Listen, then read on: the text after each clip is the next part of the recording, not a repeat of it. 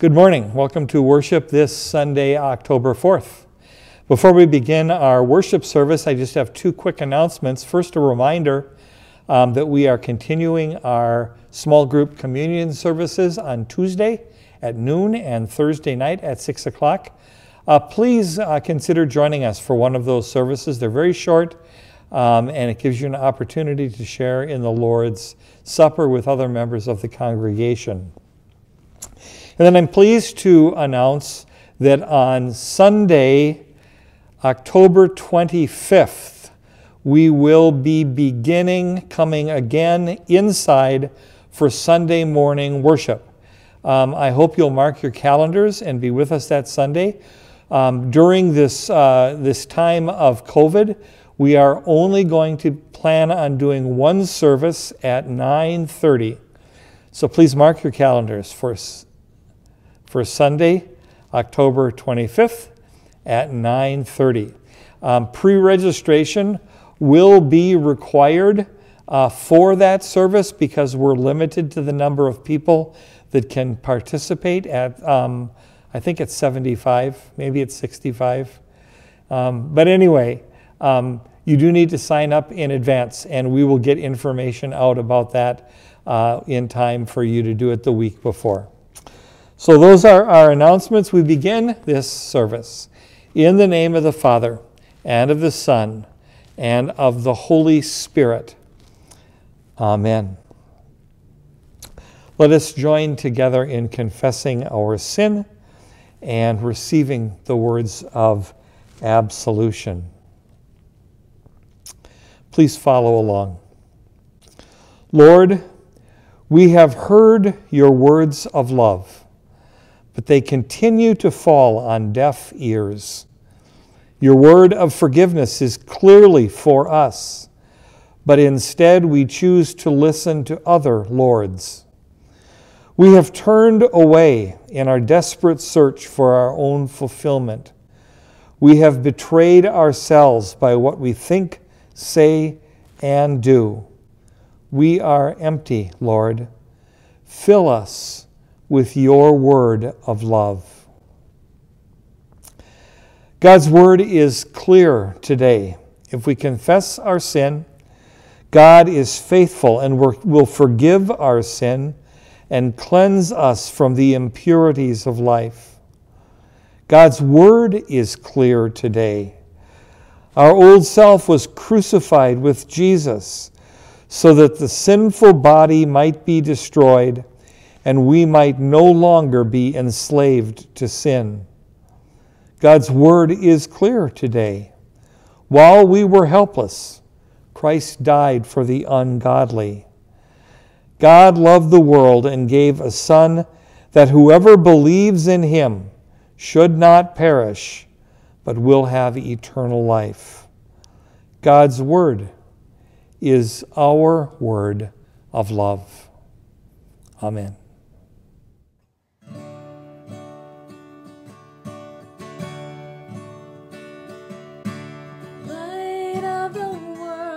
Step down into darkness, open my eyes, let me see beauty that made this heart adore, hope of a life spent with you.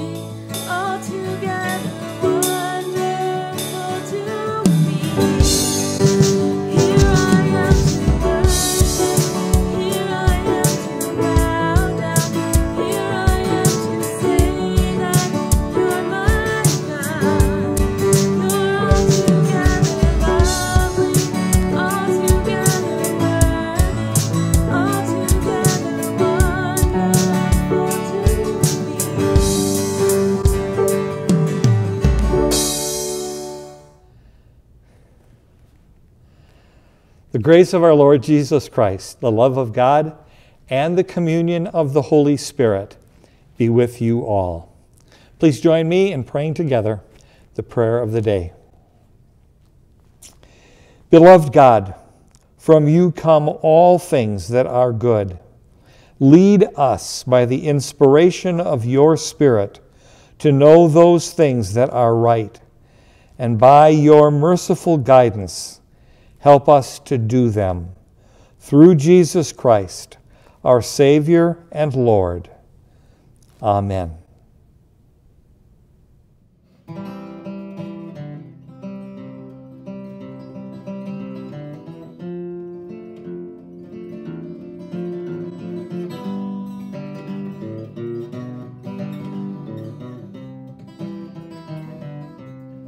Only a tramp was Lazarus that day. He who lay down by the rich man's gate, well, he begged for some crumbs for the rich man to eat, but they left him to die.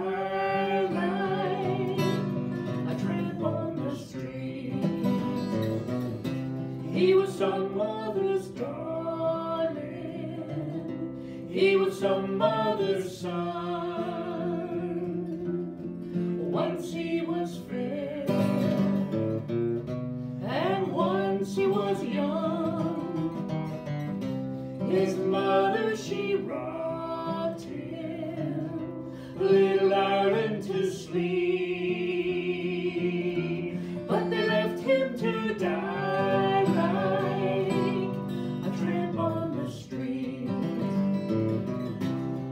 Jesus, he died on Calvary's tree, gave his life's blood for you and for me.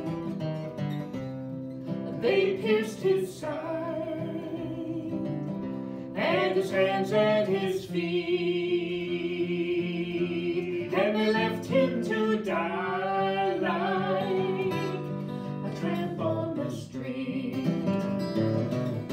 He was Mary's own darling, he was God's chosen son. Once he was fair, and once he was young, and Mary, she rocked him, little Aaron to sleep, but they left him to die like a tramp on the street. Well, if Jesus should come and knock on your door, would you let him come in and drink from your store? Would you turn him away with nothing to eat? Would you leave him to die like a tramp on the street? He was Mary's own darling, he was God's chosen son. Once he was fair,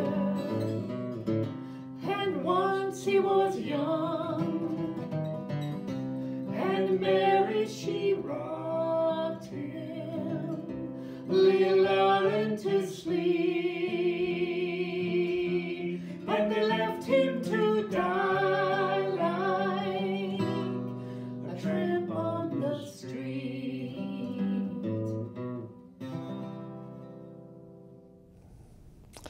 Our first reading today is found in Isaiah, the 5th chapter, beginning at verse 1. Let me sing for my beloved, my love song concerning his vineyard. My beloved had a vineyard on a very fertile hill. He dug it and cleared it of stones and planted it with choice vines. He built a watchtower in the midst of it and hewed out a wine vat in it. He expected it to yield grapes, but it yielded wild grapes. And now, inhabitants of Jerusalem and people of Judah, judge between me and my vineyard. What more was there to do for my vineyard that I have not done in it?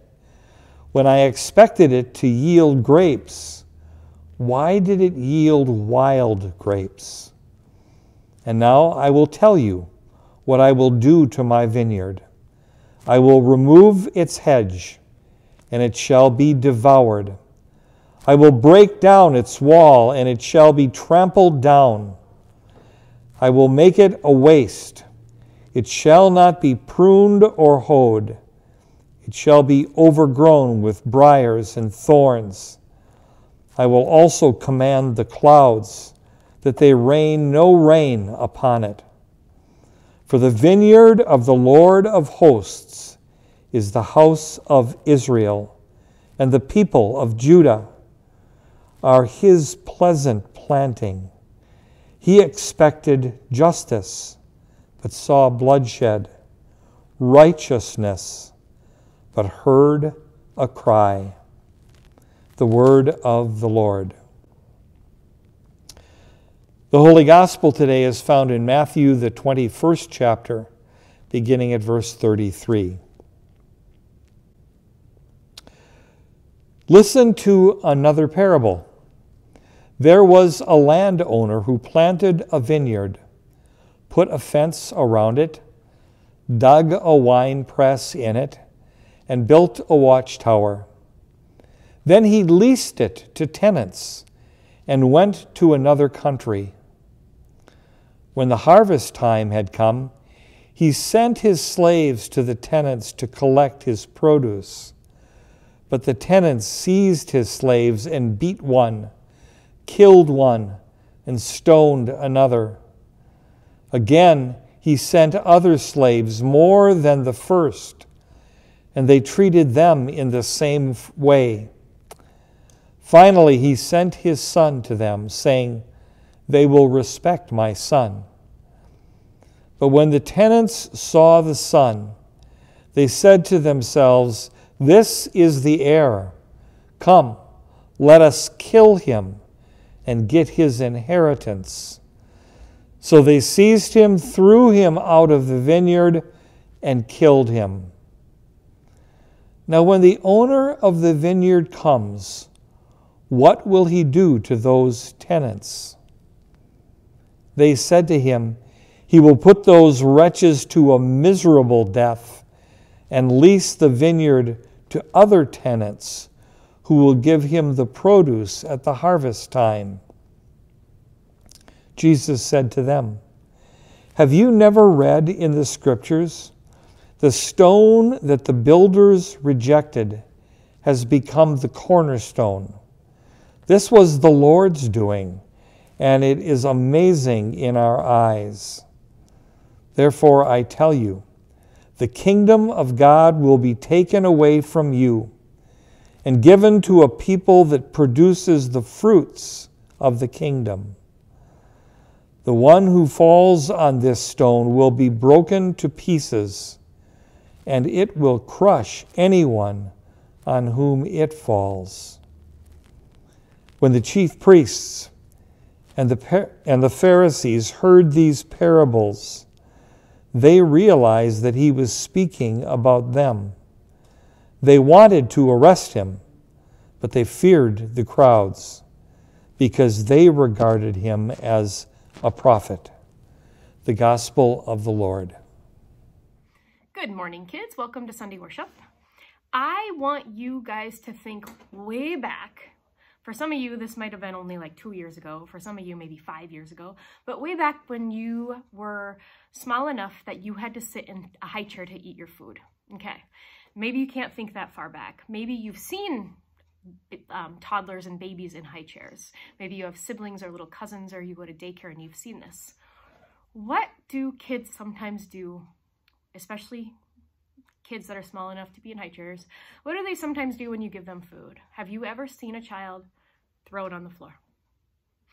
And then your mom or your daycare person gives a baby, the toddler, another piece of food. They squish it around and they throw it on the floor, and they keep doing this. And they just keep doing it over and over, and maybe a little bit gets in their mouth, but most of it just ends up on the floor.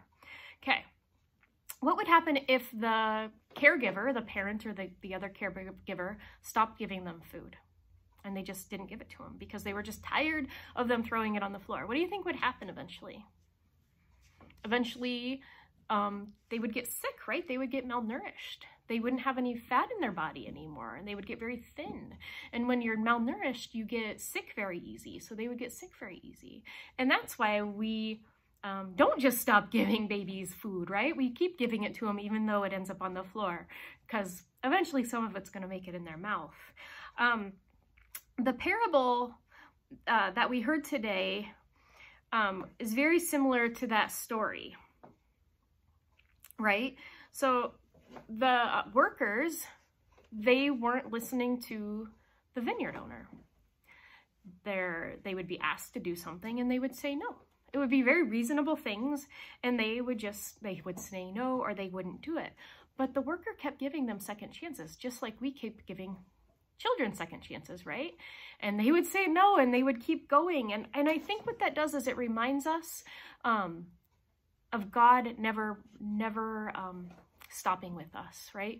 We can be sinful. We can refuse to do things. We can go against God's wishes, and God still keeps trying. He still wants us to have chances and chances, and God is always going to be there for us. He's always going to be trying to give us food or put us in the right direction, the things that we need to do to be happy and healthy Christians.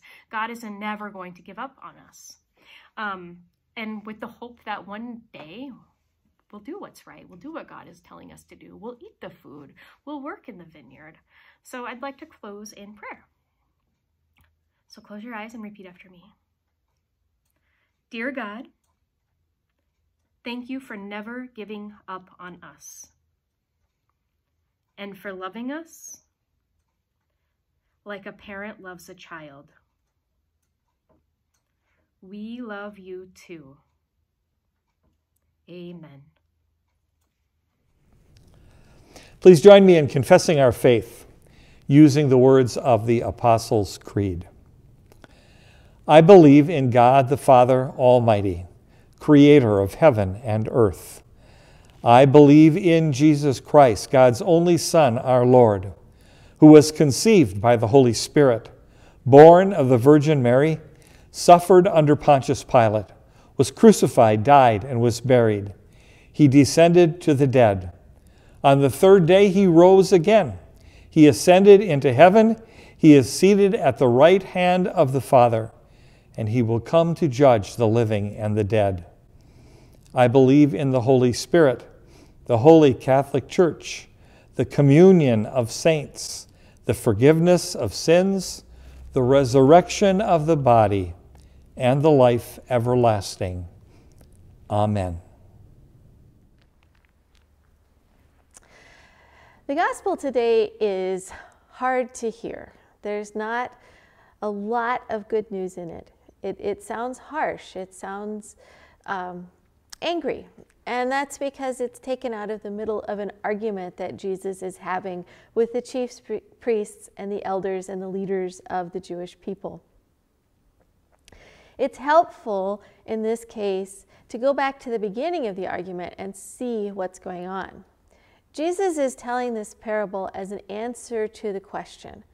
And the question that was posed to him, and again in a very adversarial way, was, who gives you the authority to say these things? So this is part of his answer. This is like, this is what gives me the authority. If we look at the parable through that lens, it really helps us to sort out what's going on here. So that being said, the center of the parable clearly is Jesus' claim to authority. He's like, I have the authority because I was sent by the Father.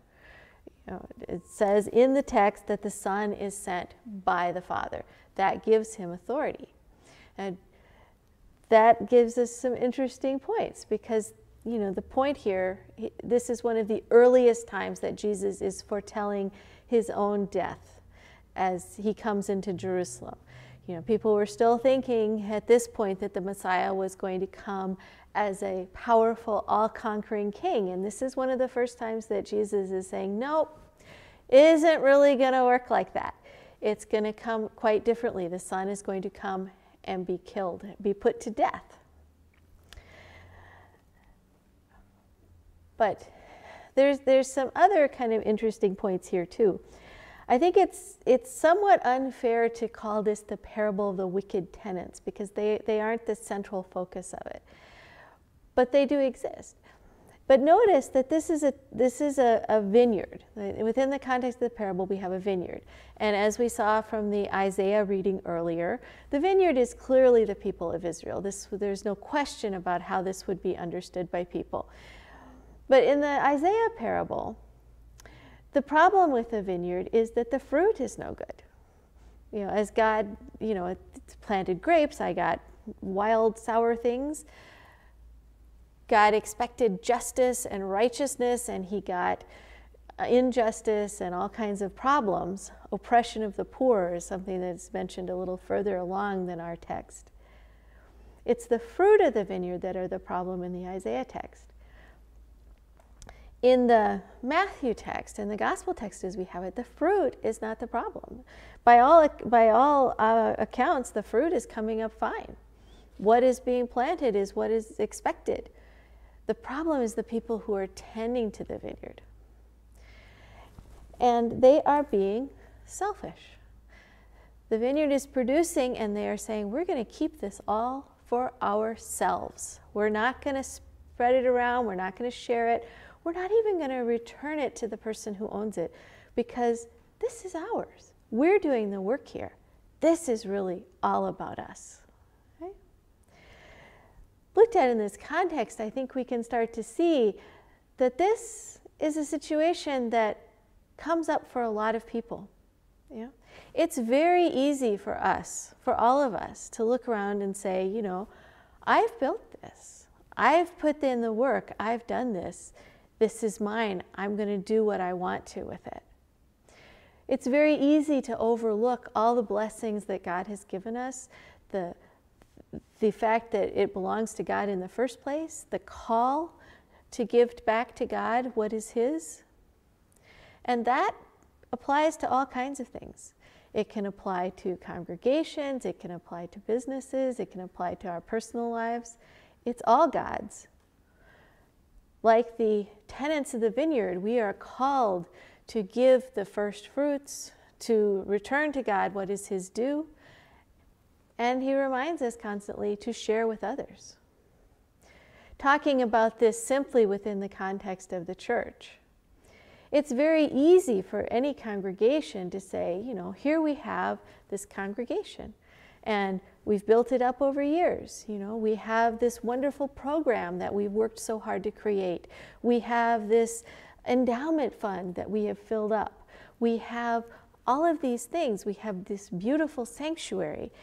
Here we are. This is ours. And in a congregation, we would never say, we don't want anything to do with God. Of course not. But how do we behave? How do we behave? Because the coming of Jesus reminds us that it's never all about us. That vineyard does not exist just to sit there and be a vineyard. That vineyard exists to send out things so that the fruits of the vineyard go forth. It's not enough for us to have wonderful programs that serve the members of our community, although of course we want that, right? We want to have Bible studies and fellowship and things that build up the body of Christ.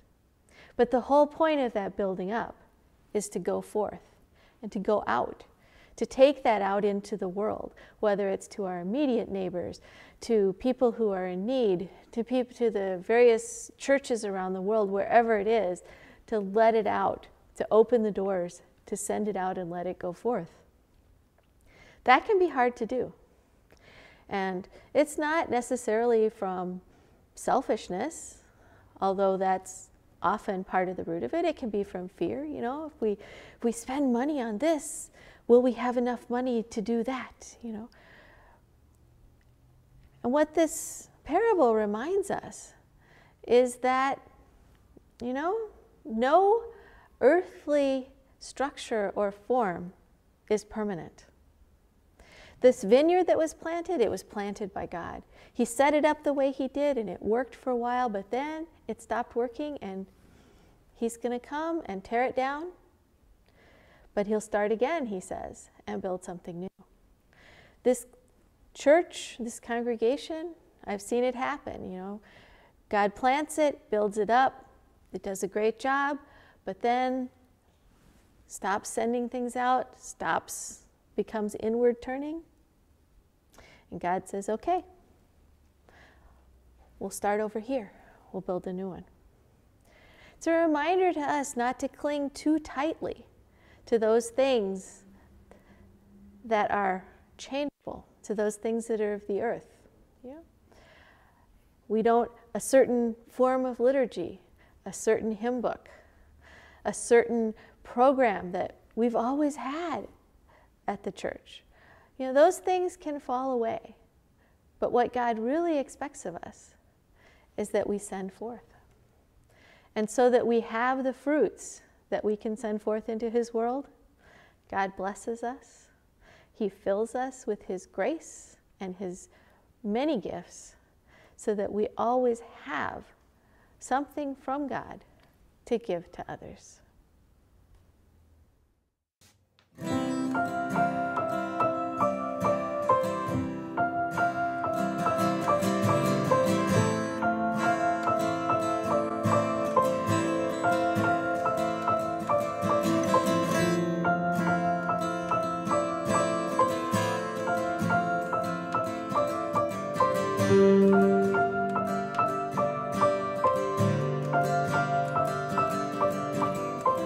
My hope is built on nothing less than Jesus' blood and righteousness.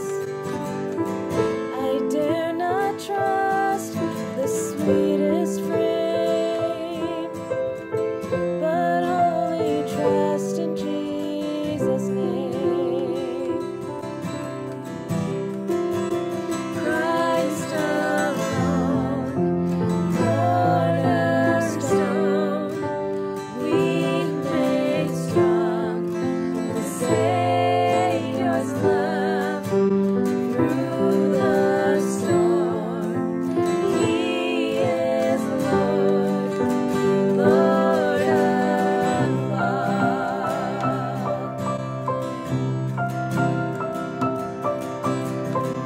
When darkness seems to hide his face, I rest on his unchanging grace. In every high and stormy gale, my anchor holds within the veil. My anchor holds within the veil. Christ alone, cornerstone, weak made strong in the Savior's love through the storm. He is Lord, Lord of all. He is Lord, Lord of all. When he shall come with trumpet sound, oh, may I then in him be found, dressed in his righteousness alone,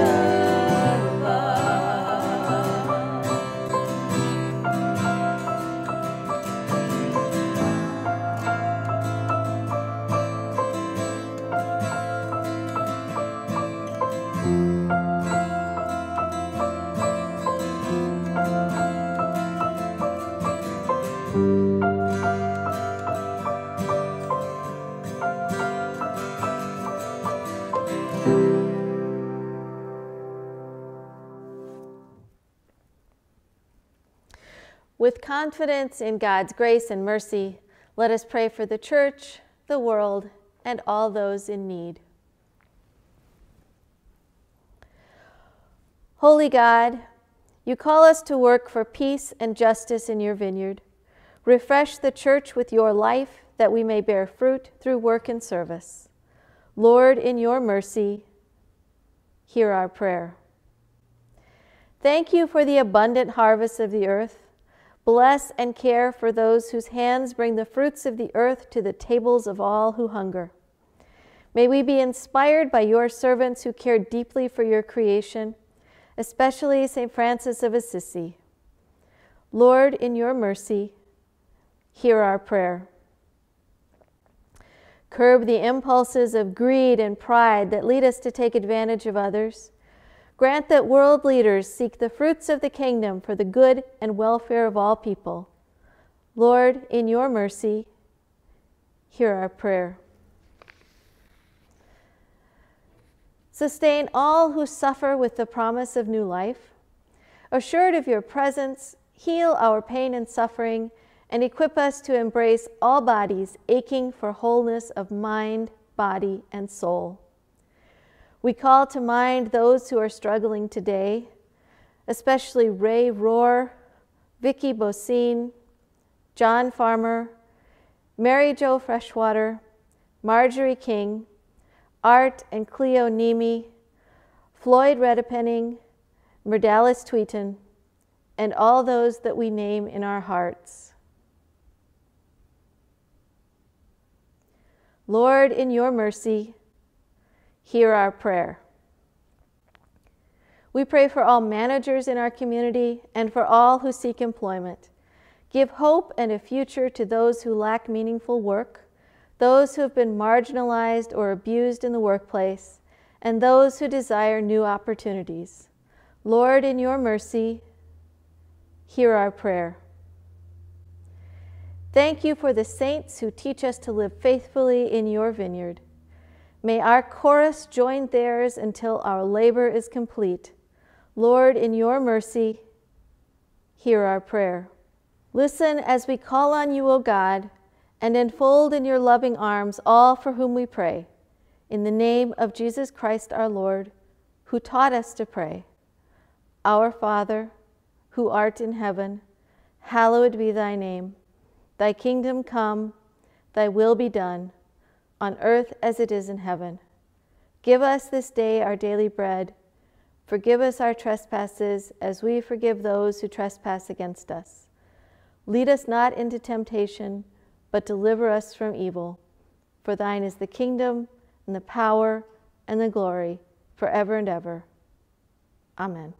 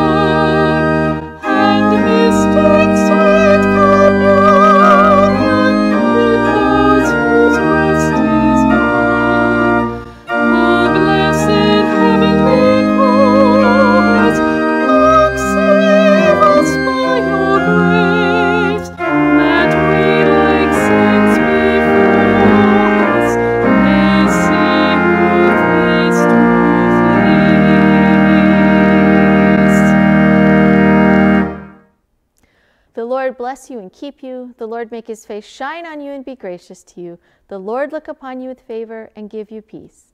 In the name of the Father, and of the Son,